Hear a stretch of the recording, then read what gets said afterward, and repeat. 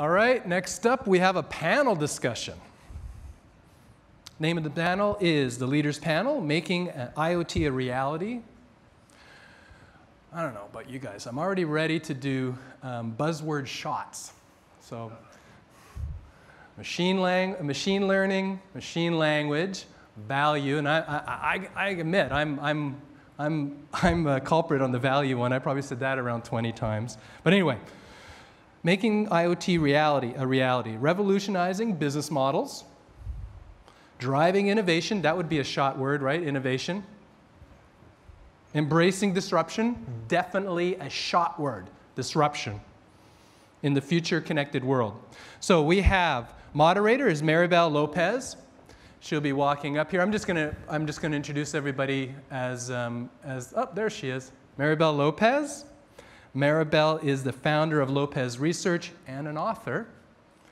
We have Kevin Eggleston, Senior Vice President of Hitachi Social Innovation, the IoT business unit.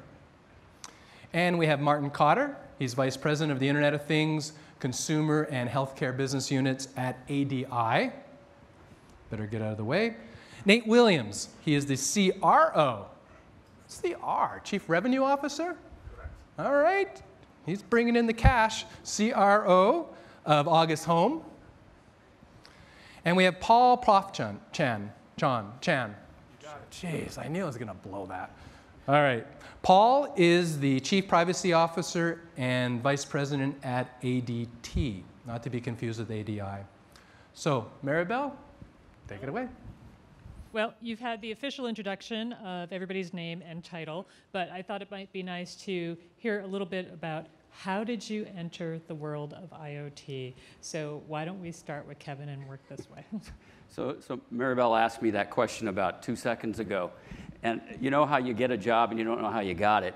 I got it because Jack, the CEO, asked me to do it. I needed a job because I was moving back from Hong Kong, running Asia Pacific. And we saw at Hitachi this gigantic opportunity and need in IoT, and I just got lucky. Excellent. So thank you, Maribel. I'm another lucky one. I think I come from ADI, which is all about sensing and sensor processing. And when you look at where the insight into the sensor and the measurement takes you, adding some capability like cloud processing really lets it stretch into a new space. So that's how I ended up here. How do we put the two together to make a bigger outcome? Excellent. Nate? Yeah, sure. 10 years ago, I was asked by Intel Capital to perform due diligence on a startup company backed by Kleiner Perkins called iControl. And I was recently out of business school. My passion had been the intersection of media and technology, gaming and Hollywood.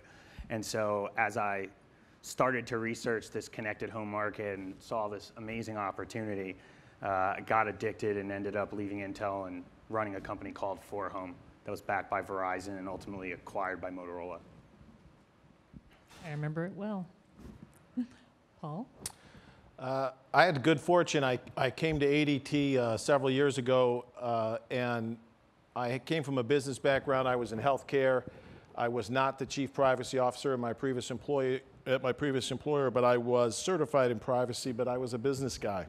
And so when I showed up at ADT for government affairs and to build out the policy arm so that we could work on policy and IoT and good business policy, I was asked to join the innovation team because I was a business guy who understood privacy, and maybe I could get two sides of the house to talk to each other. And I jumped at that chance. It's been a blast, and I'm glad I'm here. So I started my career at Motorola and did all things mobile for a while and went to a couple of research firms and then started my own. And then all good mobile analysts became IoT analysts after we moved from M to M, and now we're into IoT. So here we are today.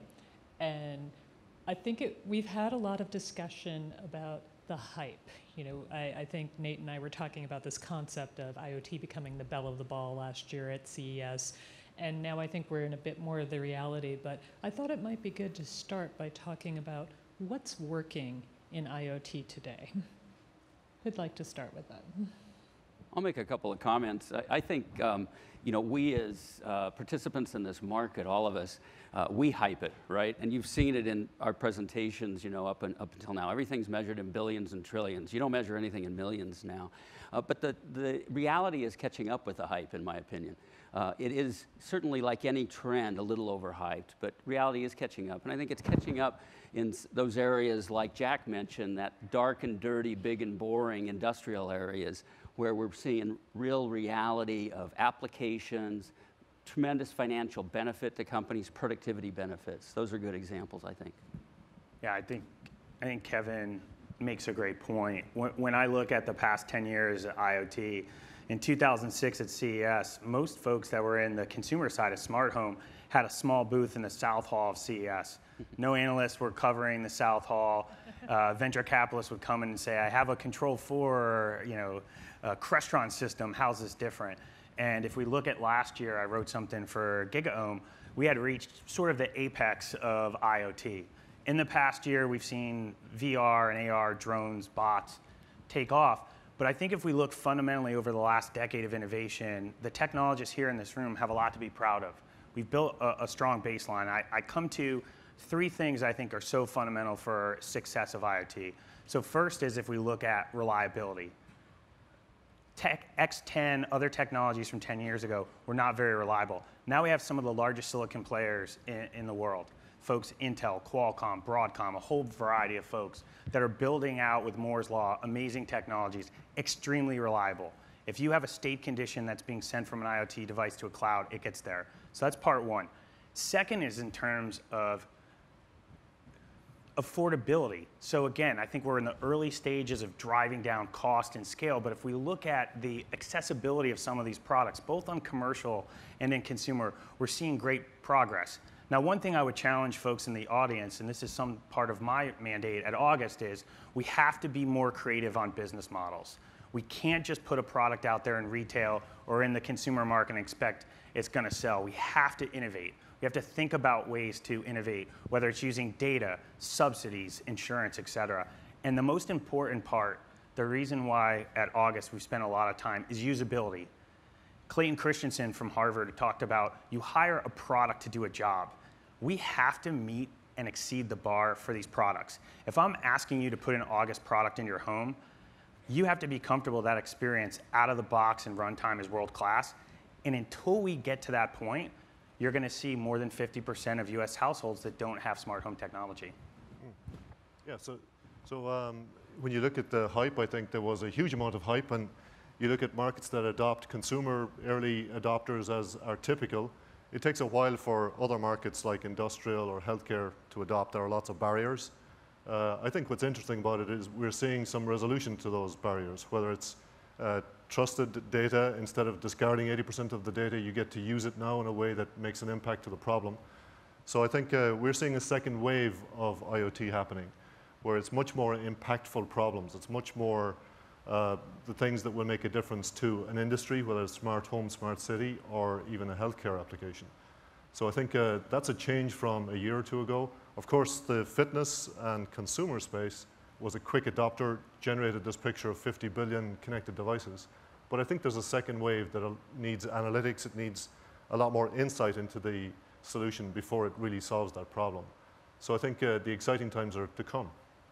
I like that. The exciting times are to come. So Nate, you started to touch on this, and that's the concept of, we are here to talk about what's going on with business models, what's going on with innovation. So when you think about IoT, how do you see IoT changing industries and organizations? We can take that from your client side, and then maybe we can circle back to how are you thinking about business models today as a result of IoT?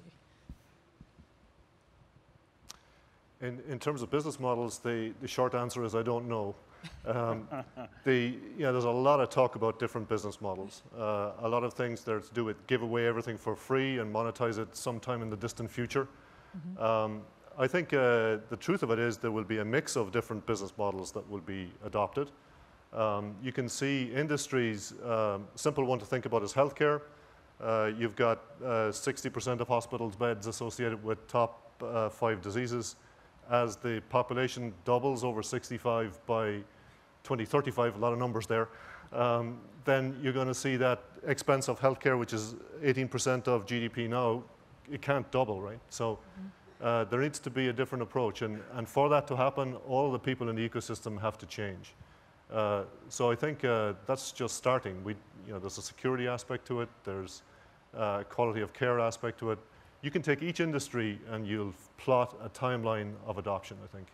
Yeah, I think those are good comments. And one of the things that we've noticed, we're at Hitachi, we're a large industrial conglomerate. We discovered we were in the IoT business before IoT existed. And what we saw with IoT, what we saw with IoT was that it truly did enable new business models so that we could move from selling an energy thing or a transportation thing to providing either a shared benefit model where we have like an energy savings as a service model for large enterprises.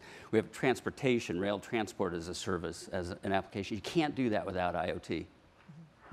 So, but is that where it starts, or does it start with something where you are trying to gather data and then you end up moving into Yeah, it starts with that, again, that big and boring stuff of predictive preventative maintenance, just trying to run the things better. And then you say, wait, I know how to control and manage these things. Therefore, if I'm willing to make the big investment in a more everything as a service model, I'm now enabled to do that. And I think, Nate, you have similar applications in your... Yeah, I just look back and look at the smart meters. We went from traditional physical meters that somebody would have to go in your backyard, possibly get bit by a dog. Then they went to AMR, automated meter reading, where they could drive through the neighborhood in the van and take the meter readings. Now we're in a full AMI structure with Silver Spring and other folks innovating there, where you don't even have to leave your office. And I look at that adoption where consumers got the benefit of a reduced bill, but they got the benefit of not having to build out so much grid infrastructure. One thing that we talked about that I'm really excited about from an August perspective, we've partnered with some of the leading on-demand companies, folks like Postmates and Sears that does 13 million visits to US households each year. We see opportunity of reducing a lot of friction that happens at that front door. So just a couple stats that I thought were interesting.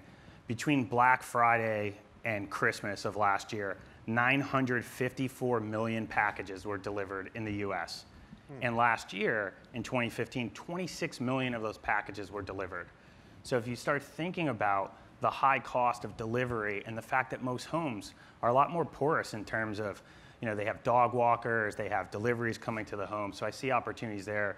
The other thing I would... packages, it was a 26 million stolen It was 26 million that were stolen. And I look at something, ADT is a partner and we like ADT a lot. One area that I think they've done an awesome job innovating that was announced at CES is the ADT Canopy project. So traditionally, only 25% of US households have had recurring monthly security, RMR. The 75% have not been there. And so ADT announced a program by which some of these connected devices will have the ability to be on demand. And I think that's a really compelling value proposition for folks who may go on vacation, who may have a second home, et cetera. So he stole your value proposition. He did, but... Do you have another? Keep him talking. Well, I think it speaks and even leverages the first question about what's working in certainly consumer IoT, and I think also in health, and it goes out to answer a lot of questions, but the systems are working, the devices are working. Mm-hmm. The supporting structure of how innovators talk to product developers who work with those who manage consumer protections, who manage regulations, all of that is really beginning to work. And there's a helpful voice across all these things that bring, I think, really good solutions. And as there's these multitude of products that are being developed, different, and later on this afternoon I'm going to show a little bit about our view as to all the product universe, but it's an exciting time that doesn't necessarily mean it's about head-to-head competition. It's about leveraging that with new partners, and I think new partnership ideas and innovations around that, finding the win-wins for partners, that is all working. It may, oftentimes it's small, but it's working and it has great promise. So is this the type of thing where when we're thinking about IoT and we're thinking about it being an ecosystem, what's important to prepare yourself for that? Do you have to have an API SDK structure, or how do you think about making those partnerships and connections work? Yeah, well, go ahead. I think on the body of users that are entering to the space, there's so many companies with fresh ideas and new ways to do things that ease of use has got to be part of what you do. So that's certainly a big focus for us, and I think I like the point on partners. You know, I mean, I don't think any one company can do this all themselves. Mm-hmm. It has to be a case that even your customer, for the industrial case, it's pretty complicated. Most of the greenfield sites in industry, you can do a lot of new things, you know, new machines, new things. When you talk about most of industry smart machine is an established base of machines that don't talk to each other, right? So to bring instrumentation to keep the uptime on that machine is a much tougher problem, right? So I think collaboration with a small company who will instrument that brownfield site is very typical of how it will evolve, and trying those types of things. So I think it is going to be a collaboration amongst a lot of different partners. Yeah, my perspective is one of the more dangerous behaviors I've seen in IoT past couple of years has been a winner-take-all dynamic. I don't believe that's the way the web was structured and how it came to be. I don't think that's going to work for Internet of Things, and so I agree. There are companies who specialize in building blocks, the core tenets of connectivity for devices.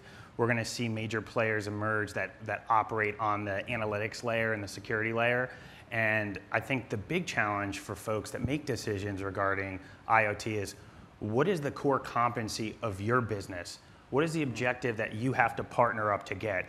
If it's a large Fortune 1000 hardware company that's going to have connected devices, that's where they could work with a Hitachi or an IBM or GE to help in that process. So one of the more dangerous subjects is where you go in there and you underestimate how hard this is to do. And just one aside from the consumer space, it's always great to think of having an IoT device, and eventually you'll wow your customers and you may get some recurring revenue. But an example from the wearable side that we talked about was the Nike Fuel Band. Nike traditionally, had sporting goods, shorts, sneakers, et cetera. The Fuel Band launched the product. You paid for the product once, but they had the responsibility of keeping that service live for a multitude of years. They probably never thought about that there's 14, 15, 16 different versions of Android, that iOS 7 has to be replaced by iOS 8 and eventually iOS 10. They have to stand up an AWS or rack space, part. You have to have specific engineers. And so again, our discussion that Kevin and I had was really around, I think going into it as business leaders, technologists, is really understanding the business case of what could go right, but planning for some things that may go wrong. Because the worst is where you have 5 or 6 engineers that you've hired that drop a work product to your director of engineering and you don't know what to do. I actually think this is really interesting because one of the things that has been a big change, I remember talking to the CEO of PTC about this, and this was the concept of manufacturing has changed, and a product isn't just a physical good anymore. It's a combination of either physical and software or physical software and service. And that changes the economics of what you're building. And to your point, it changes the complexity of what you're building as well. So things you really need to think through and things that you should be actively discussing with other people as you build solutions, what's worked for them, what hasn't, and trying to get some shared experience and learning around that. So, Kevin, a question for you. IoT, do we need platforms or something else? So by last count, there are almost 300 platforms, IoT platforms, and within those there are probably sub-platforms, I could argue as well. I think we got enough platforms. Fact is, I think there are two approaches. No, sorry. There are two approaches that I think large companies, certainly I see, and even small companies take, and that is a field of dreams approach. That is, build a platform and then they'll come, and you just wait for folks to show up. That's proven not to be successful, and we already have examples of those failures out there. Our approach, and I think the right approach, is you start with use case and solutions. So you start with the city of San Francisco, you start with consumer applications, you start with problems that you think you can uniquely solve. You build the solutions to that, and over time, the common requirements of a platform evolve, and the unique requirements of a solution evolve, and then you can have a platform that facilitates deployment of solutions. I think that's the model for the future. So thinking of it more as a set of reference architectures for use cases. Mm-hmm. You know, I think that's true. I think that you want to start with the problem, and then you want, and that's something that pops to my mind about working as a stakeholder in that group and as a participant and leveraging the comment about knowing what your core competencies are. So right from the get-go, when you're designing that you're developing that problem set and coming up with solutions, thinking about what you do well, I think you got to leave room for the things you don't do well. And because that's one of the reasons you'd go engage a partner. One of the challenges is when development goes and goes and goes and you didn't leave room. And then we have to pen test something and go back to something we probably could have found when we were doing static testing, right? So I think that's part of this. It's one of the things I think is getting better and better, and we need to do, we need to keep doubling down there. But it does start with what is the problem, what are we trying to solve for, what are we good at, and how do we factor external needs into that? I mean, maybe to put it into context, a rhetorical question, what is 1% of market segment share between iOS and Android worth? If you really think about that, right, large mobile platforms, if you look at any major consumer tech brand, Apple, Google, Samsung, Amazon, Microsoft, Sony, et cetera, you look at their vertical stack, they have cloud storage, they have consumer devices, they have VR investments, et cetera. So when you think about what's happening on the network, specifically on the consumer side, we know that phones are replaced every 24 or 36 months. We know TVs are every 7 years. What are these 15 to 100 devices that are coming inside the home in the next 5 years? They're IoT devices, they're connected devices. If that device is predisposed towards an Android or an iOS ecosystem, what does that mean downstream? And so if you unravel part of that mystery, you'll realize why this is so important, how this changes the balance of power potentially between a Verizon and a hardware company, between a Comcast and other folks that are in the network. And so again, we're seeing folks that are really focused on having an IoT strategy. But what I end up looking at from our perspective is we made a choice in August not to build a platform. We are building a portfolio of products around access control. We care about people, products, and services that enter the home. And we support platforms like ADT, HomeKit, and works with Nest and others. But I think that decision-making as an entrepreneur or as a product person to say, here's what I'm not going to do. One of the biggest problems when you and I worked together on a Verizon project years ago is knowing when to say no and having some barriers of what you're not going to do. I think some of the most successful folks from Elon Musk, Mark Andreessen and others, they know when to say, that's enough.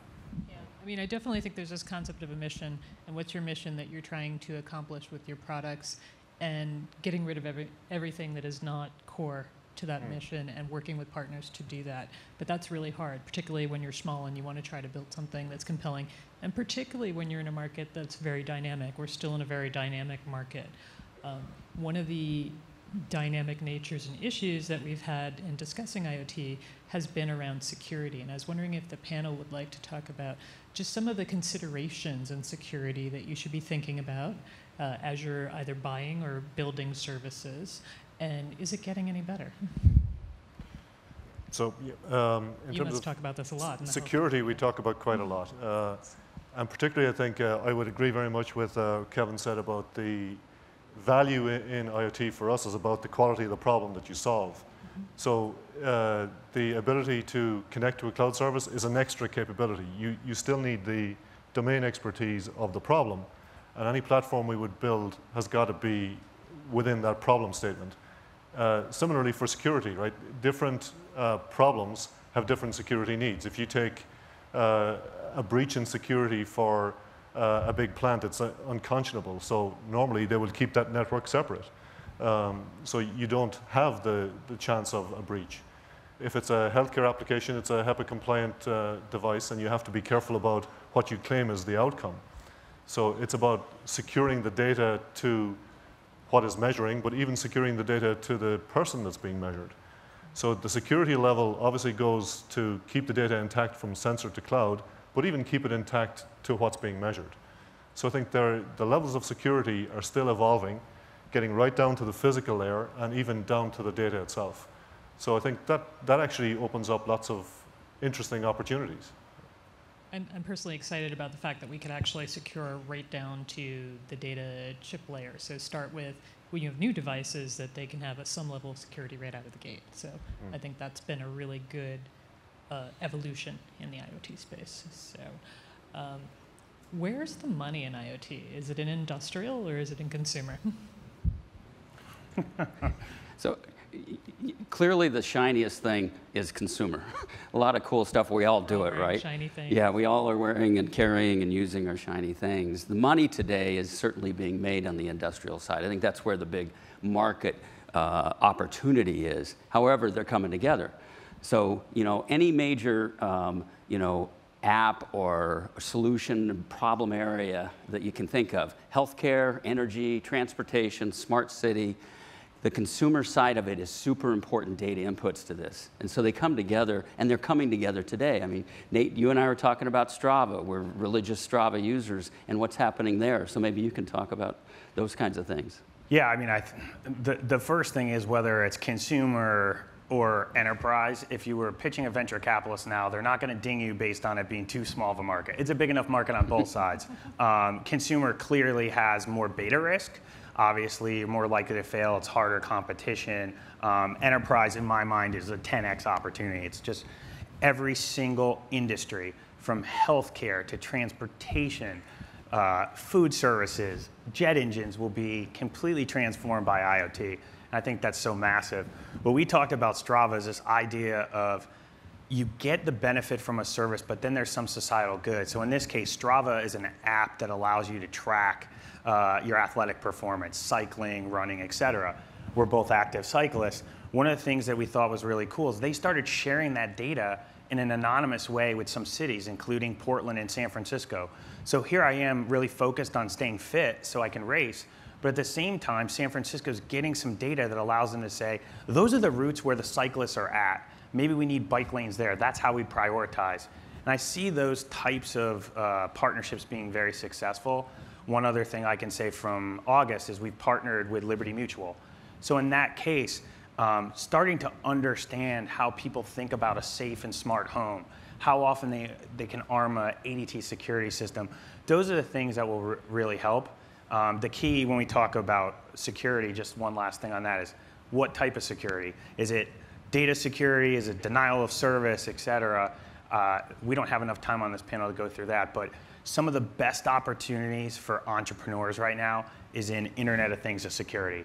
There are just amazing teams out there that can look at these devices and make them safe and secure, and I think it's a completely unmet opportunity right now. Paul, how are you thinking about how IoT is changing your business at ADT? I mean, you have been around for a while. You then had to go through the whole wireless security system from wired. How's IoT changing the business? It's a really exciting time.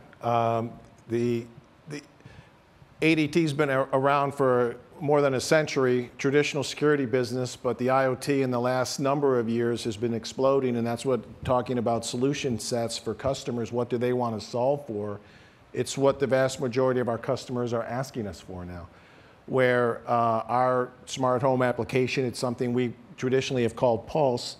Our Pulse system accounts for 3 out of 4 new sales, where folks are asking for one of the levels of that type of control. So it's very exciting. And when you think about the number of devices and partners and things, it's also very exciting. And so it is really, to the title of this talk, it's a positive disruption and trying to figure out what that customer wants and to then match it with our traditional values that we bring of security, comfort, peace of mind. It's very exciting for us. Okay, so we have a few minutes left, and I thought it would be good for the panel to provide 1 or 2 pieces of advice. If you are, in the context of if you are actually purchasing an IoT solution, a piece of advice, and if you're selling an IoT solution, a piece of advice. Who'd like to start? I can start. Sure.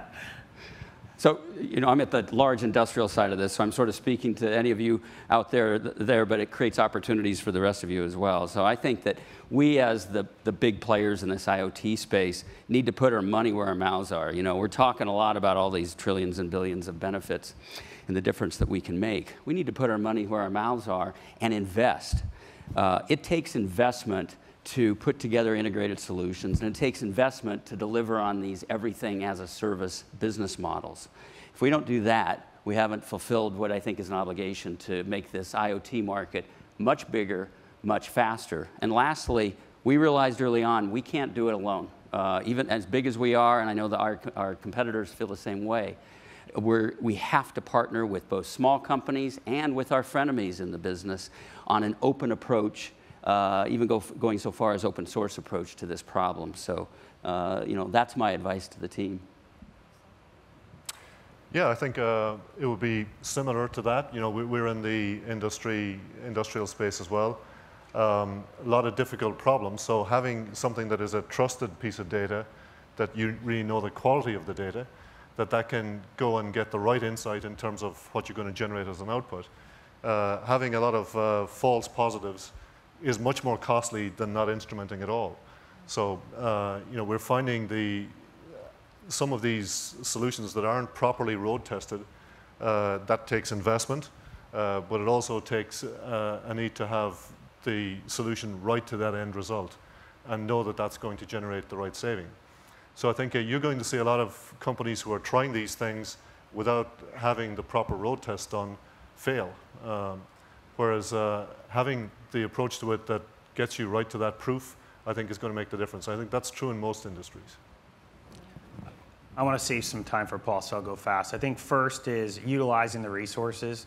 This industry that we're in, everyone here in the audience and on the stage, this is an awesome industry with great, passionate people, and really take advantage of resources. There's so many great folks from Maribel, Michael Wolf, Stacy Higginbotham. There's a ton of information out there already around IoT, so I think being a student of the game is important. I think the second part is far too many people write their business case of when it all goes right, and it never goes all right. So double check your numbers, double check your business logic, and plan for the case where it goes wrong.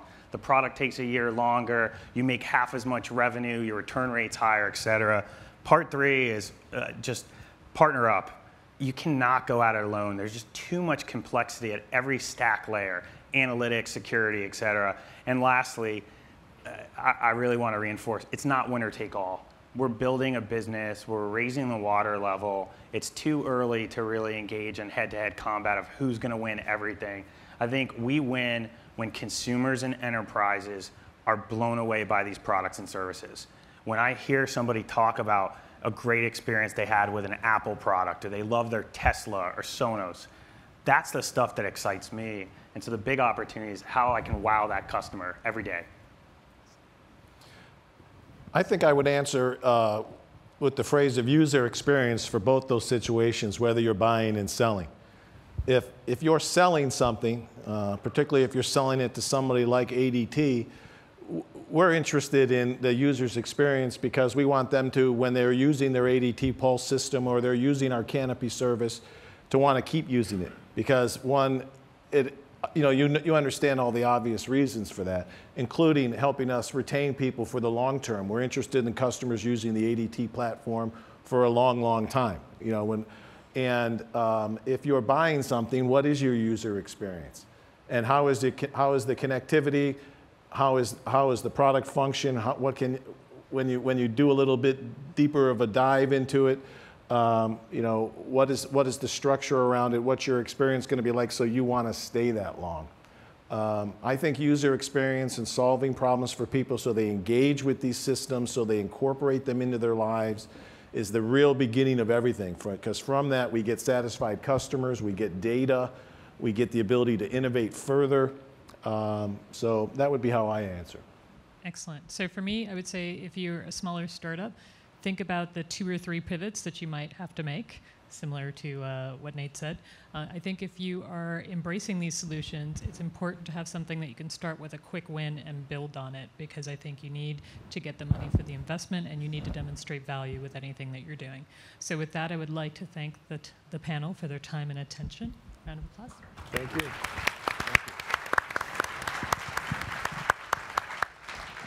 Well done. Thank you.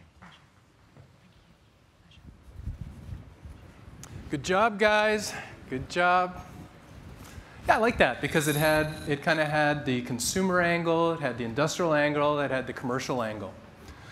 So we're going for not lunch, we're going for brunch. And because it's brunch, there's mimosas. And because it's brunch and there's mimosas, it's going to be at the Hyatt Pool Terrace, or terrace. So just go out these doors, around, it's going to be back here, and meet back in this same place at 12:20 for our next presentation. Thanks.